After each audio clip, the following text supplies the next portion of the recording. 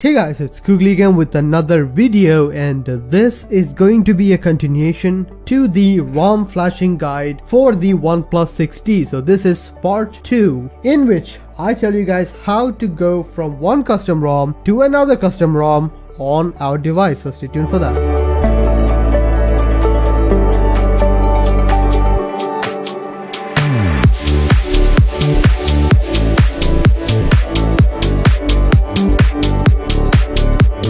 So guys, now that you have gotten a custom ROM ready on your device from OxygenOS, that is part 1. If you haven't checked that out, do check that out, because that is where I talk about how to get the files and everything there. Link in the description below. Now you have been using the ROM for a time now, some while, and well, you now need to move to another ROM just to check out maybe, or just to help with something else. If you're having bugs with the current ROM, you want to try out something else, and there are a lot of ROMs available for us now. The basic things are, I'm going to do a few of the assumptions. Again, first of all, you had come to the custom ROM by following the method, which is by flashing onto the two slots. The OxygenOS stable release 9.0.13 is the stable one right now. So you had flashed it to both the slots. You had flashed the ROM, you had flashed the GApps, you had flashed the Magisk module also, and you have your ROM currently working with Team in Recovery. The reason I say that is because a lot of ROMs right now do have OTA updater, and if you had updated via OTA, there is a high chance that your device does not have Team in Recovery as of now, because most of the OTA updaters does not flash Team in Recovery. So you will need to get Team in Recovery into your device. These are the installation guides, which is pretty simple. Make sure you have Team in Recovery. That's there. Apart from that, you should need to have all the files. So let's get into the files which you need. For my video this time, I'm going to move from Resurrection Remix Louis ROM. This is the ROM which I'm actually currently on. Great ROM, but I'm having a few issues with it, so I do want to go to another ROM. So we'll be going into Havoc ROM. The latest version is 22nd May version. This is the first file you need to get. Download this one, and then you need the Team in Recovery installer. Again, you also need the installer, as I've already said, because of where the recovery is installed. Whenever you flash a ROM zip file, it will overwrite the recovery, so you do need the installer file also. This is a zip file. Apart from that, you need GApps, depending on the ROM which you want to flash. For example, if you want to flash Pixel Experience, it comes with GApps package included, so you do not and you should not flash a separate GApps package. Same goes for Tresec Mod. It already comes with GApps, so you shouldn't need OpenGApps or GApps package to be flashed again. For our purposes, Havoc does not come with it, so you need the GApps package. As I've already said, I usually go for Nano. Love it, it works. And then you need the Magisk zip file latest stable version, which is what I used. You just go to GitHub release page and download the latest one, whichever is available, and it should work out really well. It's a good idea to just have the uninstaller zip also in your device. If at all you need to uninstall it, you do have quick access to it. Now, as I've already mentioned in my previous video, part 1, because of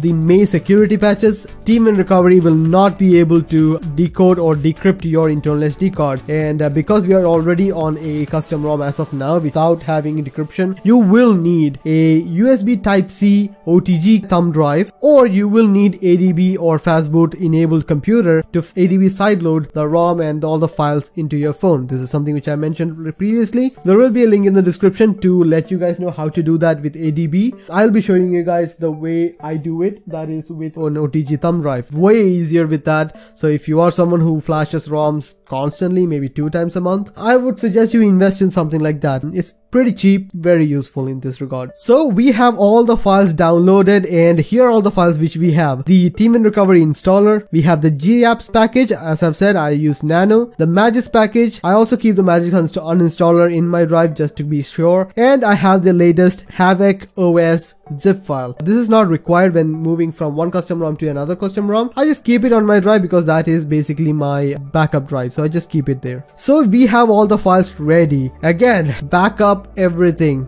Don't leave anything unbackup, because if something goes wrong, that will be your go-to place. One more thing which I do want to mention is that just go through how to get your device back to normal if something goes wrong. There are fastboot ROMs available which are zip files. You need an ADB enabled computer to do that, but it's so much easier. If you have any issues with your phone, you can just go and fast boot it. If you want unlock bootloader, or if you want bone stock, you can use MSM download tool to go factory reset everything, reset to where it is. It's very essential that you know of the existence of this thing, because it can go wrong, you never know. So again, back up everything. It might take some time, but it will be worth it. Now I'll move on to my phone and show you guys how to do it. So guys, we have all the stuff ready, and it's actually coming up together. Now a few checks which we need to do. First of all, just check out how much battery life you have. I have 100%. The more the better. It's just how it is. As I've already said, I'm currently on the Resurrection Remix Louis ROM. I just want to change it to Havoc, which I have got everything into my OTG thumb drive. With everything in there, assuming you have already made all the backups, so let's get started. First of all, you need to reboot into recovery, and there will be a lot of options inside the ROM to get you to advanced reboot. It will work out. Now, as I've already said, because of the main security patches, TeamWin recovery cannot decrypt your device, so this is something which you need to do. Swipe to allow notification, and we are now in a recovery menu. So we have our pen drive, you just attach that. So let's get started. So the first and foremost thing you need to do is factory reset your device. So that's the basic step. After you have done with factory reset, go to advanced wipe the cache, system and data. Do not wipe the vendor, just cache, system and data. So after that you can wipe it, and that is done. I do a factory reset. You may not need to do it, but I just keep it for as an assurance, so just do that. So we have wiped everything. That's pretty neat. And now we have to go to install and flash the ROM zip. In this case we are going to Havoc, so I do have the zip file here, so I'm going to flash that now. This will take a little bit of time. So we have flashed the ROM zip file. Next thing to do is flash the TeamWin recovery installer.zip, which is very important. Let's do that. So we have our TeamWin recovery installer installed already. Now we can go back to the main menu, select reboot, note which slot we are on. We are on slot B, and press recovery. So we are going to reboot into recovery. Now because I have wiped the system partition in advanced wipe, you will have this message. Don't worry about it, just swipe to reboot. And now we are back on the TeamWin recovery partition, so we are there. We are basically halfway there. Next step now is check which slot we are on. We are now on slot A, so the slot change is successful. Just a quick option, if the slot change is not successful for any of the reason, just press the slot which you want to go into. So for example, if we are on slot A, I want to go to slot B, press slot B and then press recovery. It will reboot into slot B, so just throwing it out there. Now next thing you need to do is do not wipe anything. You have already flashed the ROM. Go to install, select the storage, because as you can see everything is jumbled up because, well, encryption. Go to the USB storage and select GApps. That's the next thing you want to install, so let's go. GApps has been installed. That is one more step done. The next step is do not reboot now, just flash Magisk stable latest version. So I'm using 19.2, which is a stable version as of now. So let's just swipe to flash. And again, do keep in mind you need to have the DM AVB variety and encrypted data, keep force encrypt enabled. So yeah, both the lines are available, so your system encryption has not been tampered with. And we have Magisk also enabled. Hey, that's pretty much it. Next step is, again, cross your fingers, press reboot system, and hopefully it will boot into Havoc. It will have a reboot in between, so keep that in mind. Yeah, this is normal. Don't worry about it. It will show Android and reboot. That is normal. Don't worry about it. I was scared the first time too, so just, yeah. And now we have booted, we are booting into Havoc. Oh, as you can see, this is the Havoc boot animation.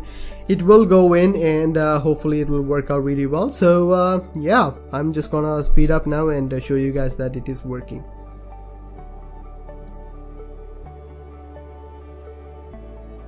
And there you have it. That is the Havoc boot animation is done. It has booted up into Havoc. Now one more thing, you will find the pin, because I did not delete the pin when I was removing the last ROM. You can do that. You will not have this screen if you do that, so it's a good thing. Just keep that in mind. As you can see, we are booted up. I have to make the setup now. I'll do that myself, and yeah, that's pretty much it. All I want to say now is that this is how you go from a custom ROM to a custom ROM, another one of course. So pretty easy, not as long as the previous step going from OxygenOS to custom ROM, because you don't need to flash into both the slots and all that stuff. So this one is pretty simple. Now you can do this from one ROM to another ROM. Definitely I have tried it with chaining up to 6-7 ROMs now, and I have not had any issues, not with encryption, not with just the usability of the stuff. It works, so I'm really happy with that. So that is pretty much it which I wanted to mention.